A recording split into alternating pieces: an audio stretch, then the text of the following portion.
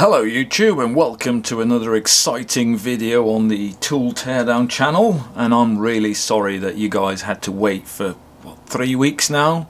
Let's get into it. So in our very first video we had a look at this, the Einhell impact driver, and I think there was a few comments in there where the request was made to have a look at the this one, cordless 18-volt brushless combi drill with hammer function, if I say this correctly. So this is also part of the Einhell power exchange family. I made some small modifications to the outside of the drill, unfortunately. Trying to get the chuck off, I had it slip in the vise and it scratched my nice shiny aluminium. So yeah, this obviously doesn't come as part of your drill when you buy it brand new. This drill fits the power exchange range, so you can just pop on any battery and it fires away. 2 settings at the top, fast and slow. Loads of adjustments on the old torque settings, 21 I believe. We have a screwdriver mode, which if you don't have an impact driver you can use this. This is why they are called combi drills. You can use them for a combination of things. Screwing screws, drilling holes, and this is a hammer function. So this basically means that this drill is also suitable to do some minor masonry, as in drilling a hole in brick to hang a picture frame, or drilling a hole in concrete, although there are bigger and better drills for that if you're considering doing that quite a lot. This is more thought for the occasional drilling holes in masonry sort of thing. So you basically, you can hear the hammering function there. It's quite supposed to that, but still it's alright, you know. Nice metal chuck with a quick release, quick fixing feature on it, so you just it clicks in place. Up to 13mm of bits can fit in there, or ½ an inch as you would like to have it in English. Comes as per the norm in the industry, integrated disco lighting. It's down at the base, so sometimes when you be alright actually. I was about to say, sometimes if you've got gloves on or something, your actual hand obscures the LED somewhat. So it might be that all you do is light up the inside of your palm instead of the workpiece. It would have been nicer if it was up above somewhere, but you know, everybody's a critic these days. Other than that, it's a nice drill from the Einhell family, 18-volt, forwards, backwards. It's got the option for a torque handle, as we like to call it, so you can integrate a nice big long torque handle. Talk amongst yourselves. This is quite the thread. There you are. So that gives you the extra ability to stop it from, how do you call it? Is it backlash? I don't know. Anyway, when it is too powerful to hold with one hand, you've got the option of holding it with 2 hands. The sweet thing about this handle with the massive long threads is that obviously you can also thread it on this side, so you can have the handle here instead of here. It depends a little bit on if you are left-handed or right-handed, or in the area you're working it might be restricted if you're having to drill holes close by a wall. You can obviously take it off as well, keeping in mind this beast here, as it says on the instructions, has got 60 Newton meters of torques. I am actually telling you a load of rubbish. It does only say the maximum RPMs, it doesn't give you the torques on here, but I did check it on the website. As I already mentioned, brushless energy. So this also has a brushless motor, I guess, but we will find out in a moment. Very similar to its impact driver family member. So enough with the waffle. It's been way too long anyway, so let's get straight to the action and take it apart. And we'll start by taking this handle off. I mean, look at the thread on it. It's huge. this must be a world record for the longest bit of tread on a handle. Anyway, now before we get into the body of it, the way this is constructed is we actually have to take the chuck off before we can, so we can take this front part of the assembly off, so we can get this aluminium casting out the way, so we can take the body or the clams off it. And apologies for the beeping noise in the background, there's a truck reversing up the street.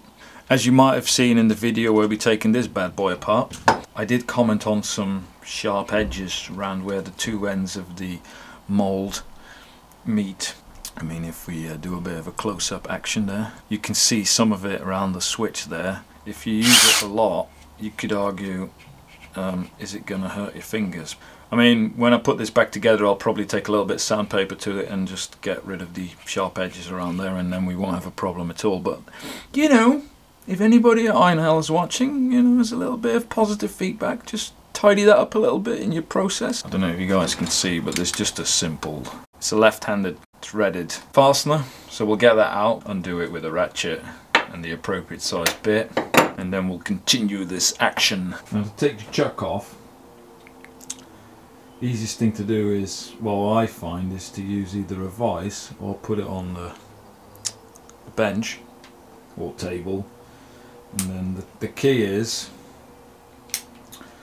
put in drill mode, stick it into 1, which the way that these gears work basically indicates what gear it's in now, so you're now in 2, so you put it into 1, as in it says 1, and have it in the lowest torque setting, so you turn this all the way down, so you're basically torque setting 1, drill mode, gear number 1, and then use a bit of cloth to protect it from getting scratched up in your vise. Clamp it down, get a proper size Allen key if you have one,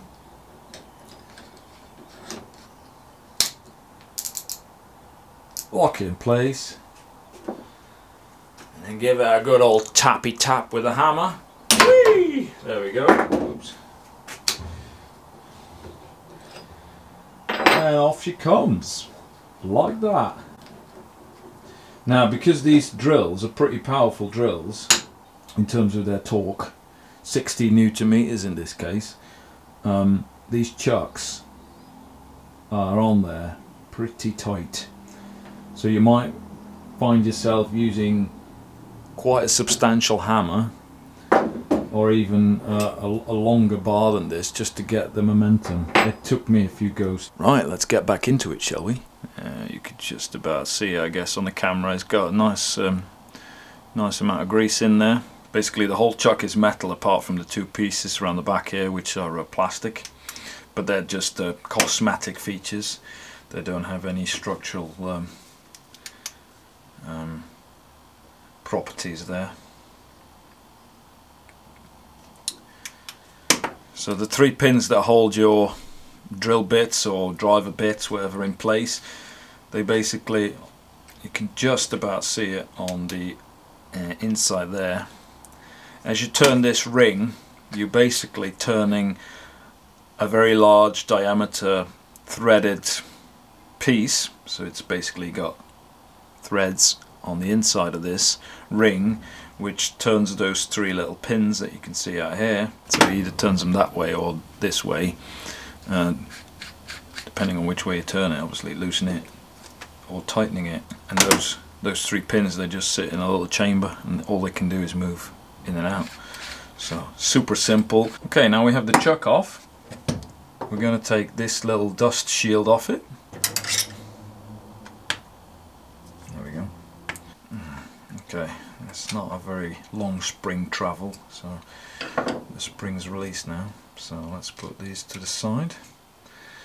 So remember, you have to take this apart before you can take the actual clamshells apart, because it's held in behind the aluminium. It slots in there. There we are. So oh dear. Let's just see if this stays put. So these are the springs that I could feel as I was loosening the the cover or dust shield, if you like. So this little spring that you can see there engages into these teeth, as you can see, which this is your torque setting, so you can tighten it or loosen it. So when you're basically drilling screws into an object, you can hear this and basically the head stops turning, so it allows the drill to free spin inside without trying to drive the screw into the object more. So basically just to allow for this torque setting to be adjusted, basically. So that's what this does. And then basically all this does is it engages on that little piece on the inside there, and it basically allows for the mechanism to turn freely or permanently engage. A little smudge of black grease there, which I guess comes from that assembly. Nice little springs, all nicely lubed up. Very good quality, actually. Yeah, keeping in mind obviously the price of this drill. Entry towards mid section of the segment. Now this is the setting for your screwing, drilling or hammering features. So basically this sits in there, and as you twist it, you twist this outer ring which adjusts a setting inside the transmission, which we'll look at in a moment, and that basically lets you adjust these different settings. So what we can do now is take the 4 fasteners out this part and lift the aluminium housing away from the clamshell, and then we can take the actual clamshell apart. It's a little bit more to it than with a normal sort of jobby like this bad boy, where you just take the 2 clams apart and it all falls apart in your hand, sort of thing. So it's a bit more of an assembly or disassembly process to one of these. Right, let's give it a go, shall we?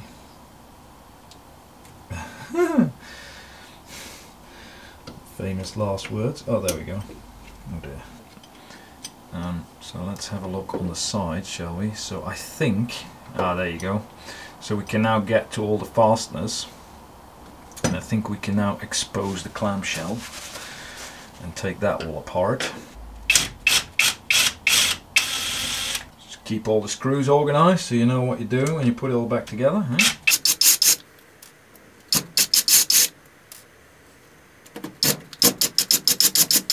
Now there are a few that I won't be able to get the actual drill bit into, so we'll have to use a little bit of manual labour for them.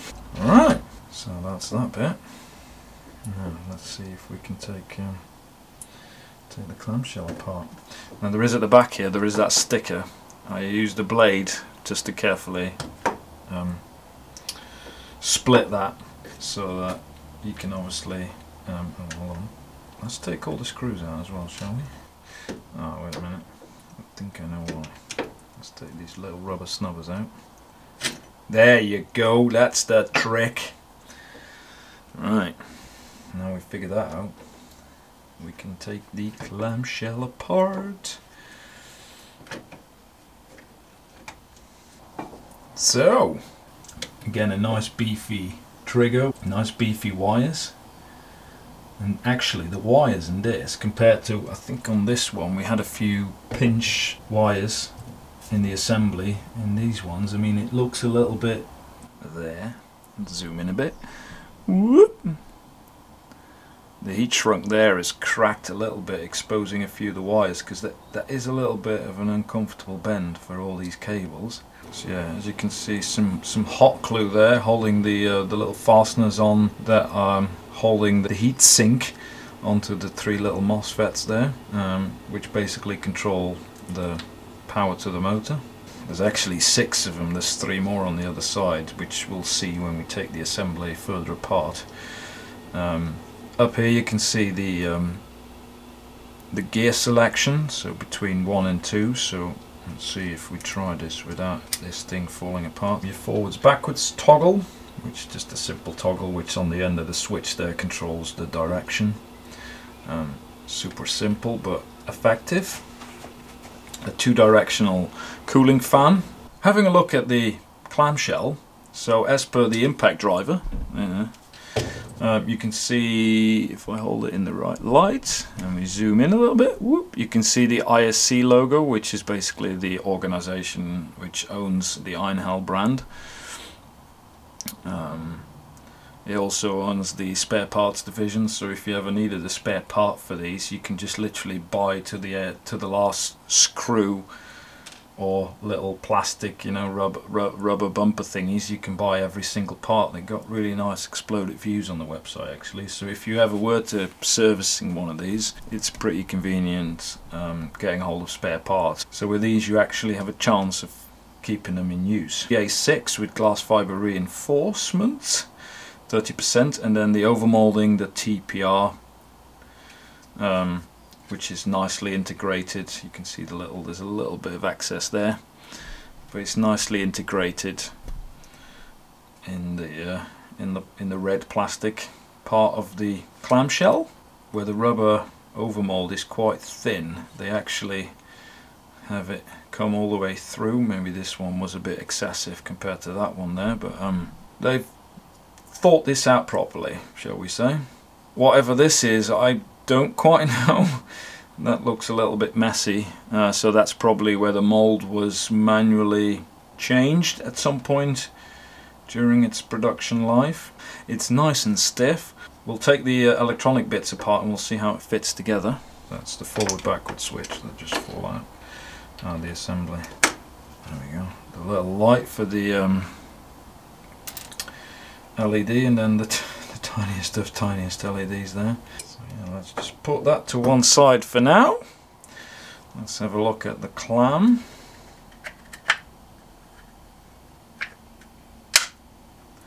Clips together quite beautifully. I mean, there's no fasteners in it, so it does have a little bit of there's a little bit of oh dear, the thread stripped out of that one.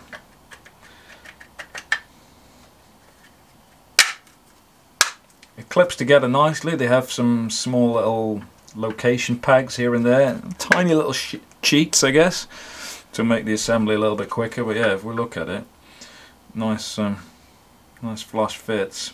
A very nice drill clam, shall we say. And we had a look at the clamshell. Let's have a look at the electronics of the machine. Now the brushless motor looks very similar to the one in the impact driver. I keep dragging it into the shop. Yeah, PW4820 DC 18 volt. And you can see all this is the gearbox. It's not in a metal housing, it's a plastic housing. And I think, well, the two halves are held together with some fasteners. But we'll just see, there we go. So this is the motor assembly of the lot, and this is your transmission and hammering function. The hammer function living in the top bit. There's half of your gearbox, and as you can see, there's the other half. So that's be your low speed and high speed gear assembly. It's so slippery I can't lift it off the table, everybody.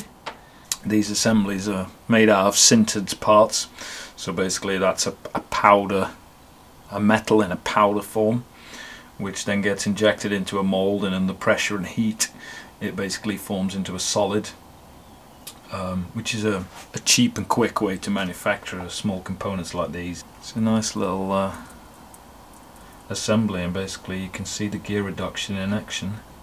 By spinning the big one, the small wheels turn, and they turn at a slightly higher rate. Right, having a look at the rest of the assembly, so basically the hammering function. So this is basically the hammering feature on this drill. As you can see, it's basically two rings. So the little pin is basically locks it or unlocks it depending on the way you turn the ring from the non-hammering to the hammering function. And basically all it does is just moves this side to side. When you rotate the plastic ring to engage the hammer function, it basically locates this little peg on the end there into the opening that's just there where the screwdriver blade just sort of fits in. When you turn it the other way, as in you just put it into drill or screw mode, it'll jump out and sits on this top ledge here, and it basically will stop the two from being pressed together, so the hammer function is never actually engaging. Now it's never going to be as powerful as one of these from a hammer impact sort of function. So if you're looking for a drill that needs to drill quite a lot into masonry, as in concrete or brickwork, then you might want to get a purpose-built hammer drill, as they call them. It is treated to some extent by the looks of things, but it isn't super hard. Then again, how hard does it need to be? So that ring as well, it looks treated, so the colour of the metal is slightly darker than its counterpart that's sitting in there. Now we've had a look at the mechanical parts, let's have a look at the electrical parts. So a little electric brushless motor. You can see the little control board, very similar to the one in the impact driver. Just visually from the outside it looks very similar to the one in the impact driver that we had a look at a couple of weeks ago. I wouldn't be at all surprised if the internals are pretty much exactly the same, because why would you? If you've developed a brushless motor, you'll try and implement them in as much tools as possible. Just about see the edge of the bearing there, there's a bushing of sorts in there. The switch, so exactly the same company, so this is made by exactly the same supplier as the switch in the impact driver we had a look at earlier. You can just about see the TÜV logo on there. J-level switch, nice and solid switches, nothing wrong with them, with the little directional location and the little stop in the middle. The board, it's all exposed, so you could over lifetime, with the little holes that we can see here for ventilation, which is primarily to get the heat out of the heatsink, out of the drill, but they are, you know, they're quite low down, they're a bit far away from where the heatsink would be, so that could be the only question over lifetime, is obviously will it start to be problematic when you use it a lot. Yeah, so we've got the 6 sort of MOSFETs that control the speed of the drill. There's 3 on each side, bolted through with the screws and the little bolts there, which are sort of hot glued into place as a sort of a Loctite, bolted to this aluminium heatsink, which sort of floats just above the board because you can just see the cables running underneath it. The only question there is obviously where does it heat sink to, because if you look at the clam, it's all encased down the bottom. There's tiny little holes in there, but other than that, so when it does get hot, I suspect if your drill starts cutting out or it stops, you know, when you press the trigger and it won't fire up, I suspect that it's just got too hot and the heat couldn't dissipate quick enough. We can see the what looks like epoxy of sorts on the board to protect some of the components, and then the little LED light down there, just a plus and a minus, which are soldered to the board just down there. The little connector which comes from the switch to the board, which basically controls and operates the individual MOSFETs to basically tell the motor how fast to spin, held in place there with a connector which is then sort of epoxied in place. Unlike the impact driver, this board hasn't got the company printed on it, so it's got a logo there, so I think this is a board engineered by a third party as such. The exact same assembly as per the impact driver, nice beefy battery connectors, a plus and a minus. There is no temperature management spade for the battery on the drill, so the battery management itself is like a standalone system. So the aluminium parts of this drill, they're quite nice molded. These have actually got a higher finish quality than the metal part, the aluminium part in this. On the inside it was all a bit rough, sort of unfinished, whereas these parts, looking at them, they're nicely machined. They're actually beautifully finished as far as I can see. Painted on the outside and on the inside of this particular part. See, minus the scuffs that I've added to the parts.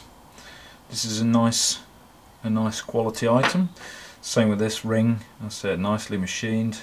This one is unpainted, but this one is hidden from view. Right, to summarise, all in all, this is a good quality tool, considering the price. All the good bits, clamshell, well made, good quality, proper materials used.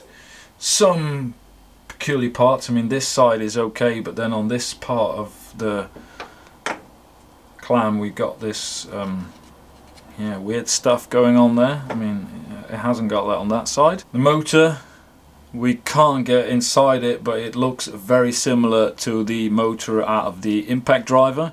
I wouldn't be at all surprised if it's exactly the same assembly. A nice metal chuck, which is always good to have. Gearbox, gear reduction, good enough. I mean, it has a hammer function, yes. You'll only ever use it whilst drilling holes in masonry, as in concrete or brickwork. It's no worse or no better than a lot of the premium, more expensive brands out there. Beefy connectors on the battery ports there. The only questionable situation that we can point out really is the board. It's all exposed. You don't see often that, like I said, the board like that is exposed in this manner. It's normally epoxied in.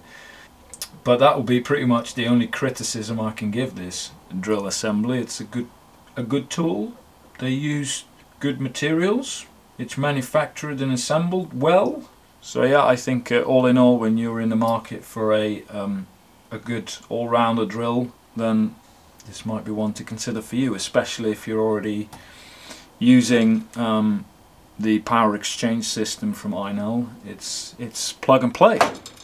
So thank you very much for watching. If you like it, give it a thumbs up, press the subscribe button, I don't know, wherever that might be, and then I'll promise I will post another video next week.